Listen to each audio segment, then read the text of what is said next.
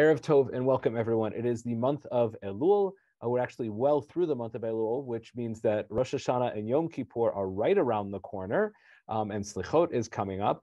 And that means that it is inevitable that people are going to start posting on Facebook the very common message of, if I have hurt anyone this year, please forgive me. And it's not always that impersonal. People that I love dearly often do the call right before, often Erev Rosh Hashanah or Erev Yom Kippur. If I hurt you in any way this past year, please forgive me. Now, when you hear that, it sounds lovely. And in no way am I going to imply that is a bad thing. But one of the questions is that truly a sincere form of apology? It's conditional to begin with. If I did it, well, that implies, or perhaps implies, if not explicitly, implicitly, that I don't think I hurt somebody. If I actually hurt somebody, then I would say, I hurt you this year. Or even to say, did I hurt you this year? I don't know if you remember, but I want to find out, did I hurt you in any way this year? And they say, actually, you did. Then you can actually work on it. And we'll talk about what that work can look like. But the question is, and Jane, I think it might have been you, Jane, that had a more specific question connected to this.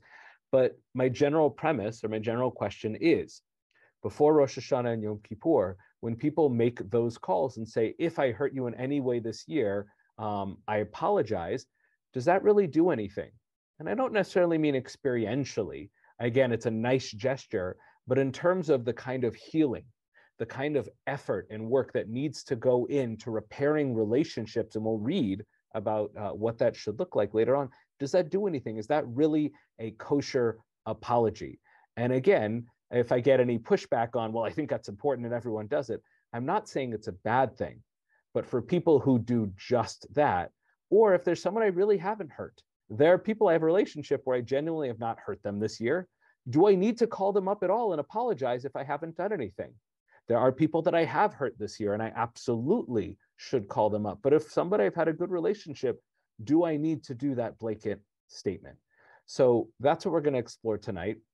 But before we get into some of the classical sources that talk about the expectations for what a genuine apology before Rosh Hashanah Yom Kippur looks like, I actually want to step back to, oh no, we've lost Jane. Hopefully she'll be back in a moment.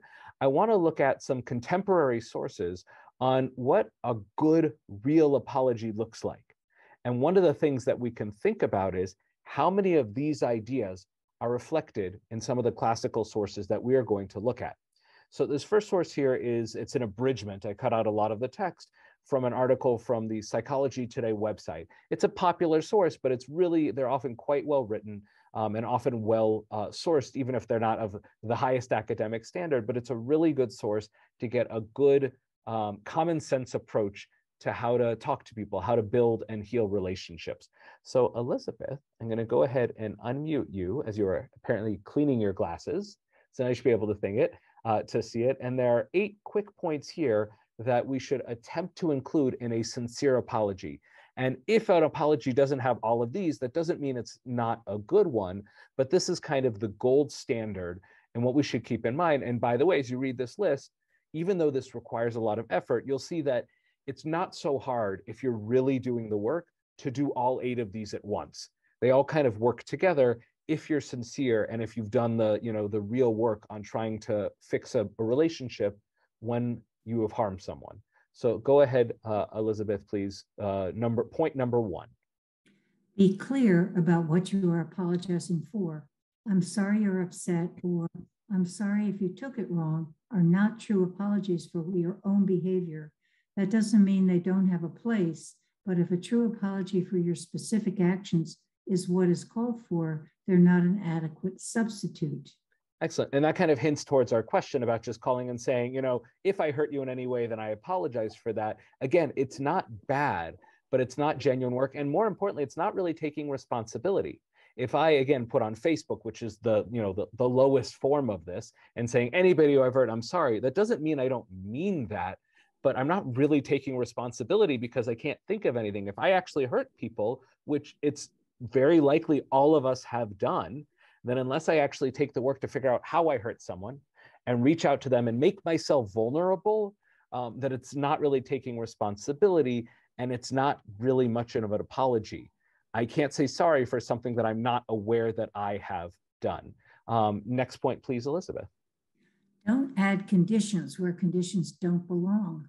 I'm sorry I said X, but if you hadn't done Y, then I would never have been so upset. May be true, but it is also prone to escalating the conflict and making it sound like you're not very sorry at all. Excellent. And again, it's that similar idea of not taking full responsibility for our actions. I didn't really do anything bad. It was your fault. Like, I'm sorry I hurt you. And like, I recognize that I said those mean words, but it was really your fault. That's not apologizing. And again, some of these, all of us here might be guilty of them. I've definitely done that at times. They're also very human. And it's just becoming aware of this kind of language and trying to think about what the other person is hearing. Please, and by the way, if anyone, Elizabeth, you or anyone has a question or comment, we'll pause at the end of this list of 8, but you can jump in the middle with either a personal anecdote or a thought on how this strikes you or what you can add to it. Elizabeth, number 3, please. Your apology should stand on its own. Don't apologize as a means to get what you want. And again, that's true in all relationships. And this article is really good about not making it about, dating couple or a married couple. This isn't everything like that, but plenty of people don't really want to apologize, or still angry, but they want to, make the peace or get something out of it. And they apologize. And that really takes away with the sincerity, because one can't be sincerely apologizing if they don't actually feel apologetic. If they're doing it to, as an end, justifying the ends with the means. Number 4, please. Know the difference between explaining and justifying. Explaining why you did something can sometimes help the other person understand what happened, but there's a fine line between that and making excuses for your behavior. Yeah, and this is a very subtle and very challenging one to even attempt this. And sometimes it's better to sometimes it's better to say, I know it hurt you. I'm sorry for what I did. I'm sorry I hurt you. I don't want to explain myself. Sometimes explaining, I was angry, I misunderstood, that might help it. But to say that I did it because I thought I was right, I did it because I thought you were, justifying, again, it takes away from the power. And again, it comes back to not taking full responsibility for our actions. So it's very important. But again, that's a tough one about explaining why we did something. Sometimes it really is just okay to genuinely say, I messed up, I screwed up, I'm sorry. And that is sincere and that is powerful, if that's what the other person hears. Please continue, number 5. Express remorse with empathy. If you don't feel actual remorse within an apology, ask yourself why you're doing it and whether it's just a charade that you're apologizing at all. And this can be connected to number 3. I'm apologizing because I just want the other person to not be mad at me. I want to move on. It's someone who you want to go hang out with. You're going on a trip and you just want it to be not awkward. So you apologize and hope that they just move on. But if you don't actually feel bad about it, there's even a Hebrew word, charata, remorse, regretting it. But again, why am I apologizing? Because I recognize I'm taking responsibility, recognize that what I did was wrong, or I'm just trying to make the problem go away. And this is very interesting vis-a-vis Yom Kippur, because if the only reason I'm apologizing is so that God will forgive me and I don't, die early, is that a sincere apology? So it's a very interesting question about, if I have a sincere apology, but I'm doing it for ulterior motives, does that mean, but it actually helps the other person and helps our relationship, does that mean there's no value in it? So some of these points are quick tips. There's a lot more unpacking that could be done here studying human psychology. Number 6, please. Have a plan for it to not happen again. Yeah, this is probably, I think it's one of the most difficult things on there, because people can genuinely, sincerely apologize, but then they do the same thing 5 minutes later. Does that mean the apology was not sincere? Not necessarily. They may just have some personal work they need to do on some very just challenging habits that it's really difficult to overcome. But ideally, real apology means that the person is also going to do work on why that happened in the first place. And again, that could be very complicated, from I am genuinely sorry that I showed up late to work and I know it affected my whole team, to I am sorry that I lost my temper, which requires a lot more therapeutic type work to control that versus setting my alarm to get me out 5 minutes early. So again, a lot of the items on this list are incredibly important to repairing the damage. And by the way, I'm talking about interpersonal relationships, which is the point of tonight, but a lot of these can apply when we are asking for God's forgiveness on Yom Kippur and Rosh Hashanah. something to keep in the back of our heads. Number 7, please, Elizabeth. Be open to repairing and making further amends. So if I just say, I'm sorry, can we just move on, forget it never happened? That's not that there's, again, no value in that, but it kind of shows that there's something lack in the apology. I genuinely am sorry, and I'm willing. And again, there's also making oneself vulnerable. People don't like saying sorry because it opens them up to criticism for what they did. It opens up to, a potential feeling like they might get wounded. If I say I'm sorry because I messed up, that person might not attack me, but dig into me a little bit and point out what I did wrong. And that hurts. I don't want to feel attacked. I don't want to feel vulnerable. So I'd rather just forget about it and move on. But that, again, takes so much away from the apology. And if my goal is to better the relationship with the other, whether human or God, if I just say, I'm sorry, move on, it's never really going to get better. And the last one of this list, and again, I'm sure there are many other lists, and it's all part of a beautiful process. But number 8 here, please, Elizabeth. Listen, ultimately, an apology shouldn't just be about you. Don't get so caught up in your own words that you forget to listen to theirs. Yeah. Again, if I apologize because I want the problem to go away, it's for me. If I am empathetically, feel for the other person and know that they are in pain or they're angry at me and I care about them deeply, again, it doesn't make it easy, but it really changes the nature of the apology. Now, again, this list is a popular version of a much broader conversation, a lot of work. And I'm not suggesting reading self-help books, but anyone here who has ever been a human being before has done some version of this list, done it poorly at times, or there are times when we apologized and we've said, actually, I really was sincere and I took responsibility. And it doesn't mean it was easy. And I did feel scared and vulnerable, but oh my goodness, the work afterwards. I had a friend in college where we got in a fight and I did the work. And the first time I apologized, it wasn't good and it backfired, but eventually worked on it. And our friendship after that was, we were tighter than ever, but we had to go through a really tough spot. And I had to make myself really vulnerable. And it was the worst feeling in the world, but it was nothing in comparison to the good feeling of getting a friend back. And that's why this is so important. And again, it doesn't just speak to humans, but our relationship with God. So if I didn't do anything else in this class and we just went based on this non-halachic source of psychology today, the question of, is a Facebook message or a quick phone call, if I hurt you, I'm sorry, does that really cut it? Not really. It's not bad. And I'm not saying don't do it at all. But if we are meant to truly apologize and repair the damage we've done, it's a lot of work. And it's worth it. That's the other thing, that one can't, just say it's worth it unless they've gone through it. But this work is very much worth it, very, very important. And going through it really does prepare us for Rosh Hashanah and Yom Kippur. Because if we can open ourselves up and become vulnerable and take responsibility for our actions between each other, then it really helps in the relationship between us and God. So before we go on into some of the classical sources, any questions up until now? Excellent. So the next, I'll have actually take the next 2 sources, Tamar. One of the most important ones that's sort of, in some ways, the basis for this whole class is, why are we talking about apologizing to people? That's Yom Kippur is a magic day. I say the prayers on Yom Kippur. I put my heart into it. I show up for 50 hours or whatever it is. I do the fast. Aren't I forgiven? What do I need to do all this work before Yom Kippur? Because, Tamar, as the Mishnah explicitly says, source number 2, please. Yom Kippur atones for transgressions between a person and God. But for a transgression against one's neighbor, Yom Kippur cannot atone until he appeases his neighbor. Excellent, thank you. And 2 language things to point out here. I pointed this out in the past, this word atone. I don't recall exactly the etymology of it, but it is not a good translation for kapara, like Yom Kippur.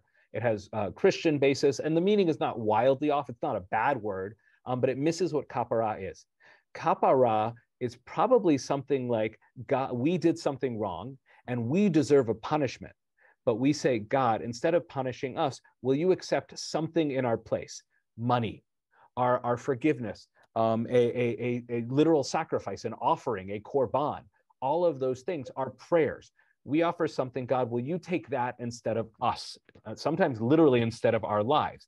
And God's answer on Yom Kippur, we believe, is yes, I accept something as kapara, as covering up for you instead of you being punished. And it's essentially God giving us a second chance. Now, with our friends, we usually don't have to sacrifice something. I'll give you my car if you're friends with me again. But there are some relationships where that might be the thing. I will work a weekend for you at your job if you'll, forgive me, to show that I care about you more than my time. You are more valuable to me than anything I own. That's the message we give to God. And the other word here that's really important is Yom Kippur. The concept is Yom Kippur, God doesn't forgive us or give us a second chance until we fix the relationships with other people, and they give us a second chance. And the key word here is sheyirtzeh, which translates, actually the word appeasing here, taking care of what they want and basically making them feel better about it, trying to fix the relationship.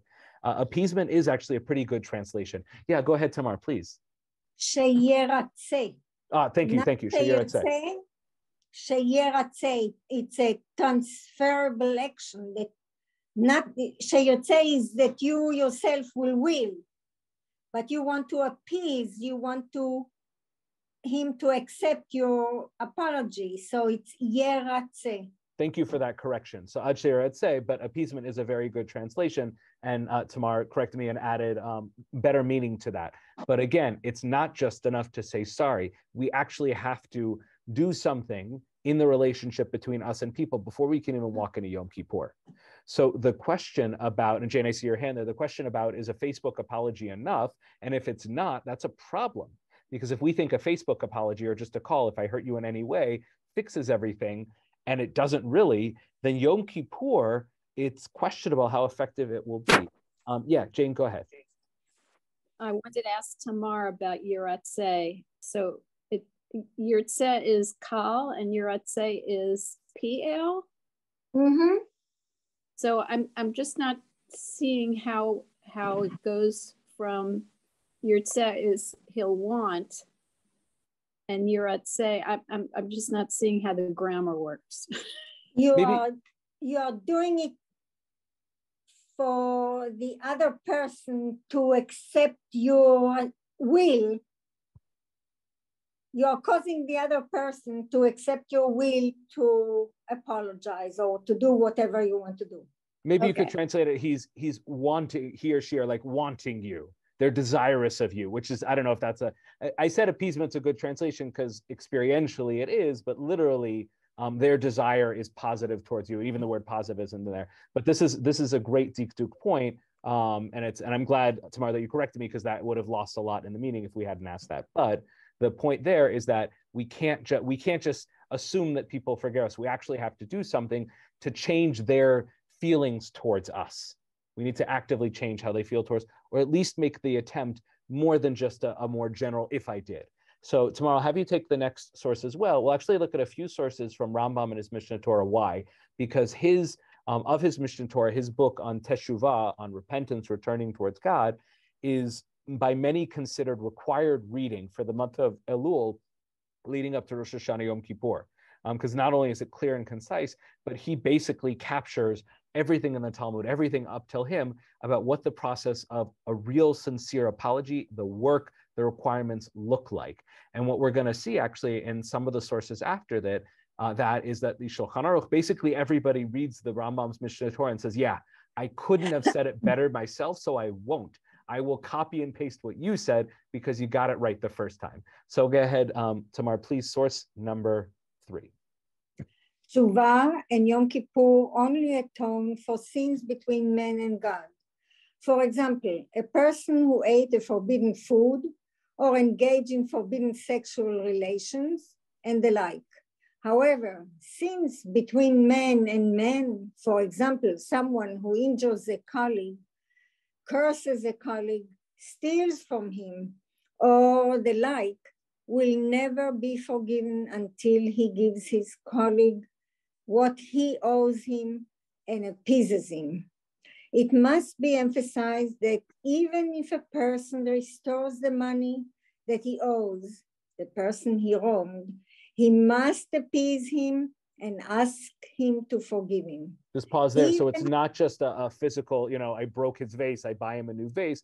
There is a psychological component here. And again, that's that act of genuine, sincere apologizing, of making oneself vulnerable. So it's much more than just, can I fix the problem? We actually need to engage with the other person on an interpersonal level.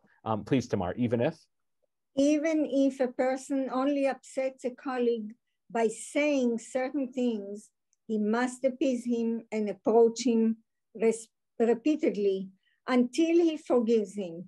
If his colleague does not desire to forgive him, he should bring a group of 3 of his friends and approach him with them and request forgiveness. If the wrong party is not appeased, he should repeat the process a second and a third time. If he still does not want to forgive him, he may let him alone and need not pursue the matter further. On the contrary, the person who refuses to grant forgiveness is the one considered as a sinner. The above does not apply if the wrong party was one's teacher. In that instance, a person should continue seeking his forgiveness, even 1,000 times, until he forgives him. So to comment on that last statement there, the understanding behind this in the Talmud goes through examples between students and teachers and how they derive this. But the basic understanding is that if a teacher refuses to forgive a student, it's not them being stubborn, it's because there's some incredibly important lesson that the student has yet to learn. Now, if the student learns that lesson and the teacher then doesn't forgive them, then maybe the teacher is being petty and it's on them.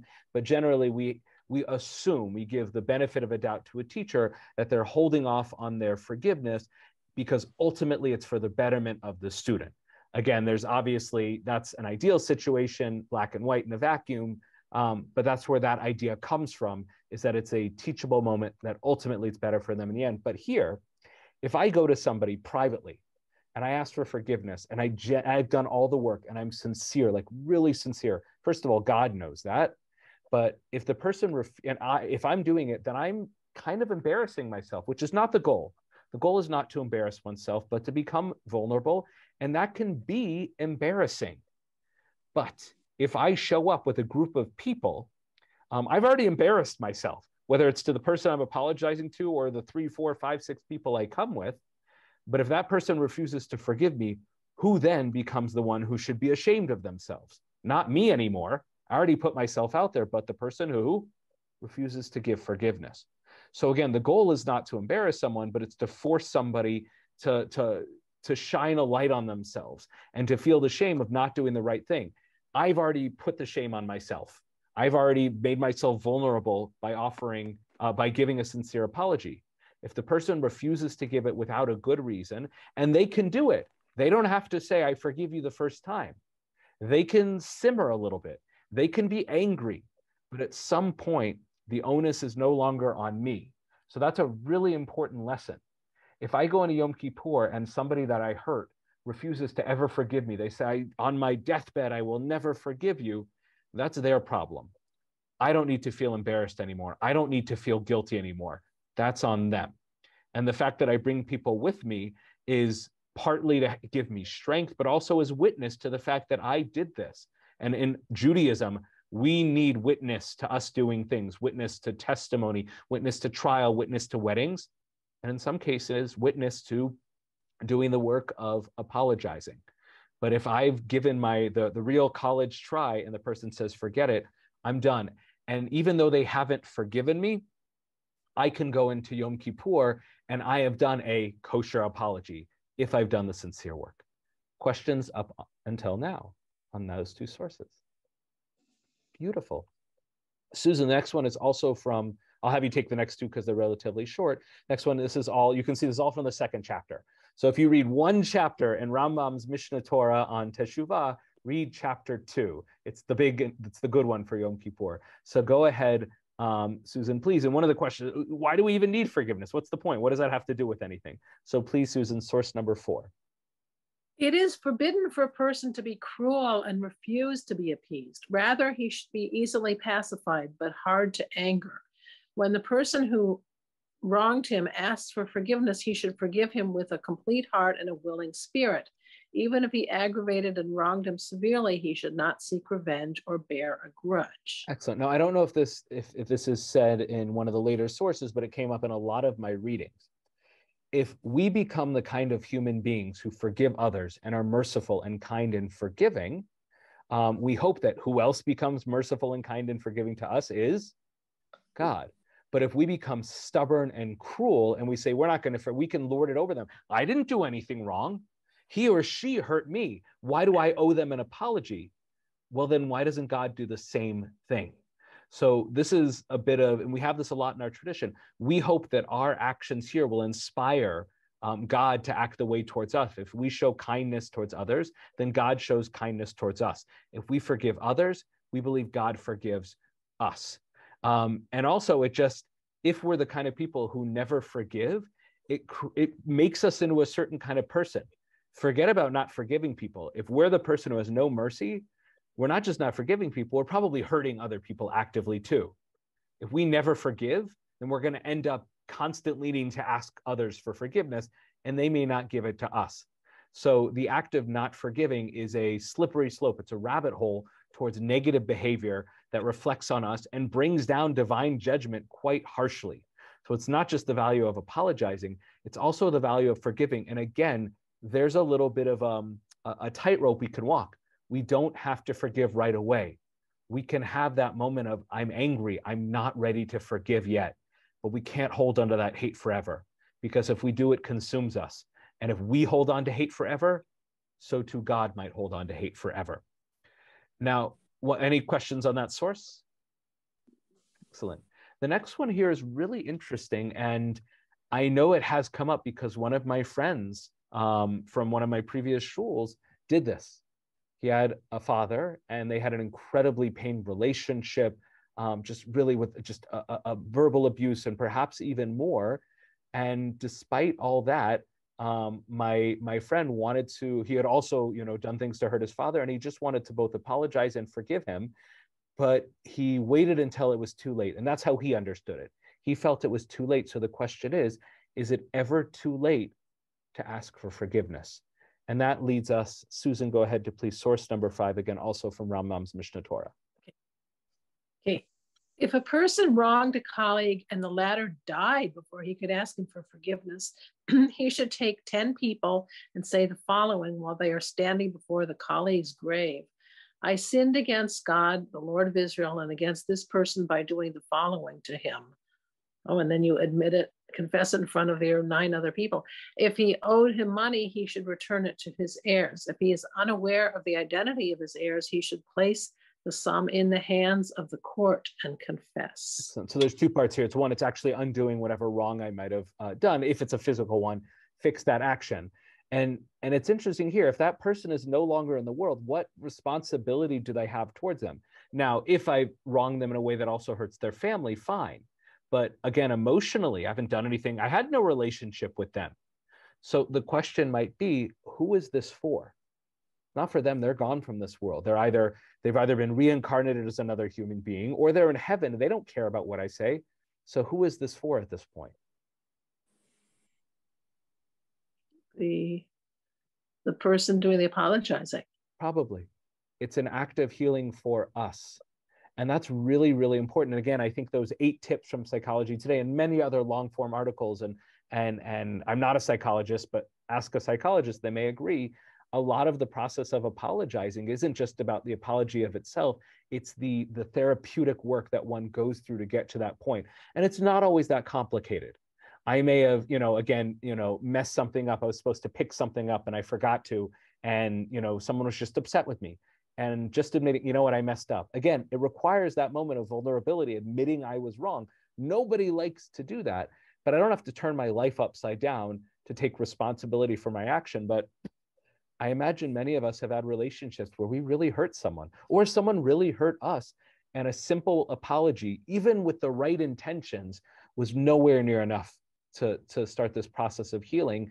And the benefits, as Rambam the negative, as Rambam points out, is if we don't do this work, it can deeply hurt us and change the kind of person we are for the worse. But If we do this work, it can also change us for the better. And again, that can be reflected in the way that God treats us. If we show mercy and understanding and vulnerability between each other, then God can show the same to us. The next source here from the Shulchan Aruch, very briefly, it doesn't necessarily add anything new, but it's really cool because it basically shows that, he and really the Torah and those before him read the Rambam and said, this guy got it. Now, the Rambam himself is reflecting the rabbinic tradition from the Talmud, but in many ways, that's also just as beautiful because it shows that rabbinic tradition for thousands of years has thought deeply about this incredibly important practice that's not explicitly written out, these whole process in the Torah and the prophets. It's hinted at here and there, or it's shown as examples by people doing it. But rabbinic tradition has gotten the apology pretty right, leading into Yom Kippur. So the Shulchan Aruch says, Yom Kippur does not atone for sins between a man and his comrade, fellow man, until he conciliates him. Another translation there for Yeratzeh. Even if he angered him only in words, he is required to appease him, his fellow man. And if at first he is not pacified, he must return and go into a second and a third time. Third time's the charm. Each time he should take 3 men with him. And if on the third time he does not become reconciled, he no longer is obligated to him. Nevertheless, afterwards, he should say before 10 people that he did request forgiveness from him. Again, kind of witness, it's almost like signing a contract that I did it. If he really did it sincerely, i.e. the person who was wrong, but if the person who was wrong was his teacher, he must go to him many times. It doesn't say 1,000, but, and many, until he is appeased. And here there's actually a different word for appeasement, yitpayes, which Tamar, I don't know if that's how you would translate it in modern Hebrew, yitpayes, pisa. Good translation? You're happy with it? Yeah. Excellent. So there are multiple words for it, but the powerful takeaway from all of this is it requires a lot of work. And it's not just about the sincere apology. It's how it affects us as people, how it affects the person who is giving forgiveness, and how that's reflected in our relationship with God. If we have broken the relationship with all our people by not apologizing or not forgiving, how can we expect God to not, take stock of that? We go into Yom Kippur saying, God, we're good. Will you forgive us? Well, if God sees that we have no mercy, we have no sense of taking responsibility, we're just saying, oh, God, sorry, I ate pork. How can God take us seriously if we can't genuinely, and again, eating pork is something which is incredibly important to our tradition, but it doesn't feel emotional. Breaking Shabbat is so core to our religion, but emotionally, it doesn't hurt God in the way that it does if we say to someone, they're an idiot, or we hate them, or we want to get away from them. That kind of damage is much more visceral. And if we can't work on that, then why is God, going to want to work with us? So it shows that not apologizing and not forgiving have so many more repercussions than simply some groundwork done before Yom Kippur. So again, posting on Facebook to, as I think Susan said in the chat, 2,000 people or plus, I'm sorry if I hurt you. It's lovely, but it doesn't really do anything. Maybe it does show that I'd like to start that process, but unless you've done any of the actual work, then it hasn't accomplished anything. And all of these sources show that the goal of apologizing is to create a process, is to appease the other person. Now, if I call up somebody and says, I might have hurt you, I'm sorry, and the person says, that's all I needed to hear. The fact that you cared enough to call me, that person is appeased. So sometimes even just calling up the person that if I hurt you, it's not enough, but it is an okay start. But the Facebook thing, it's really hard to argue that. And then, by the way, if you Google articles and say Facebook apology before Yom Kippur, every source from secular newspapers, Orthodox Reform, everybody excoriates it and says, this is the worst thing ever. And again, I don't actually see that so often. It's usually more of a phone call. But the truth is, preparing for Yom Kippur is not easy. But I'm hoping I didn't hurt most people this year. I'm sure I did. I'm sure I hurt some people, and I'll try and reach out to those people if I can think of it. But I didn't hurt everybody. I don't think I need to apologize for 2,000 people. If I was a politician, then I have a lot of calls to make. But this isn't about making a blanket apology to everyone who I may have slighted unknowingly. This is about genuinely working on a relationship. Susan, yes, please.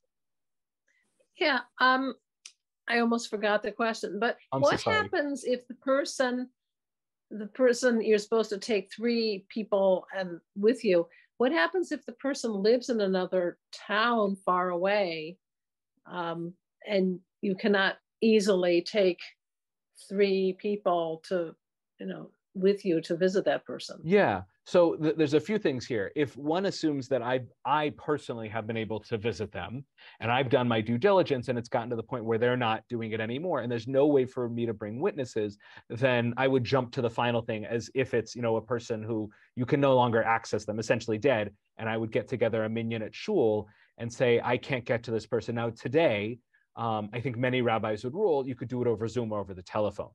But if genuinely someone moved to the other side of the world and we never fixed our relationship, but I need to do that work. I need to be vulnerable. I need to, and again, it's not about embarrassing, but I need to put myself out there. And there's no way that I can get to the new country, the Golden Medina, America, while I live in Spain or Italy or something like that, then going before a minyan would be that proper work before Yom Kippur. Now, if I have another chance to go to that person, I should definitely take it. But there's 2 things we're balancing here. One is actually repairing the relationship. That's the ideal. The second thing, though, is putting in the effort. And if I've genuinely put in the effort, first of all, I bettered myself. If I'm willing to become vulnerable, that makes me a better person. If the other person writes me off, that's on them. Ideally, though, we work together and we become stronger, and the love and the friendship elevates us both. But as long as some work is done, it helps us and it prepares us to face God. And at the end of the day, that's not the only thing that's important.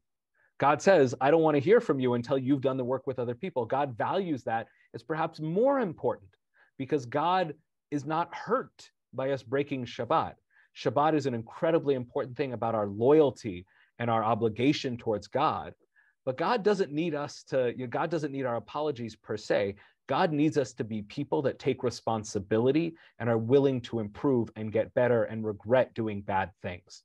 And again, I can't say I'm speaking for God. I'm trying to reflect the text and traditions that we have, but it seems to be that the tradition is reflecting that God wants us to spend more time on each other because you have the whole month of Elul. You really have every day of the year to ask for forgiveness. But how long does it take to say sorry to God? 1 day, maybe 3 days if you include Rosh Hashanah, the 2 days of Rosh Hashanah.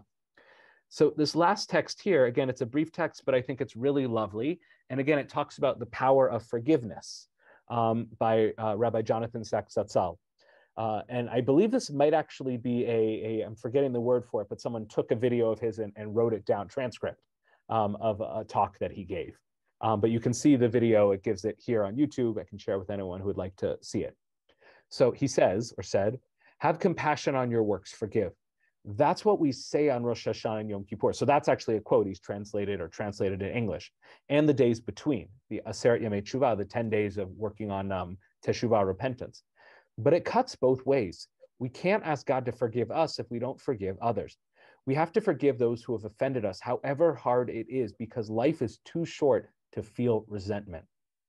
That's so true. It's trite, but it's very true. Lo tikom velo titor, says the Torah. Don't bear a grudge and don't take revenge. It's a sin. It is a commandment to not resent and bear grudge. And again, there's a moment where we're human. We can be angry for that moment, but we have to get over it. The Torah demands we get over it because we can't be, we can't have relationships. We can't be a good person if we carry around that baggage of resentment. At the end of his life, Moshe said to the Israelites, don't despise an Egyptian because you were strangers in his land. Strangers in his land? They persecuted the Israelites, enslaved them, tried to kill half their children. And by the way, he doesn't say this, but the Egyptians didn't start that way. They actually welcomed us and for generations loved us as strangers. So we owed them a lot, even though eventually the new Pharaoh, the new Paro turned against us. But his point here is, don't despise them. They were despicable. But what Moshe was saying was, if you continue to hate, you will still be slaves to the past and your resentment. And if somebody goes into Yom Kippur resenting everybody that hurt them, how can they have a sincere Yom Kippur, Rosh Hashanah? If you want to be free and have to let go of hate, and that's still true, our energies are too precious to waste on a past we can't undo. No one can offend me without my permission. And I refuse to give bad people the victory of knowing I care about what they say or do. On these holy days, we have to let go of hate. We have to forgive. And we will then travel lighter through life with less grief, more joy. And that's one of the really important things here. It's not just about kosher apologies, it's about kosher forgiveness. Because if I am willing finally to put myself out there and be vulnerable, and the person attacks me, I'm not going to want to apologize anymore. And the Torah says you got to try more than once, because humans don't always accept it. Anger is something that is very human, and it doesn't disappear like that. But if we hold on to that anger for too long, then it will consume us. And the person that has the work of becoming vulnerable before you, you need to be vulnerable before them and forgive them and open yourselves up to letting them back in. That's not easy. But again, if we can learn to do it with each other, then of course, God can do it with us, and God can open up God's self to love us again, to forgive us and embrace us as we literally do teshuvah. We return home, we return to the relationship, we return to the good place that we wish we could always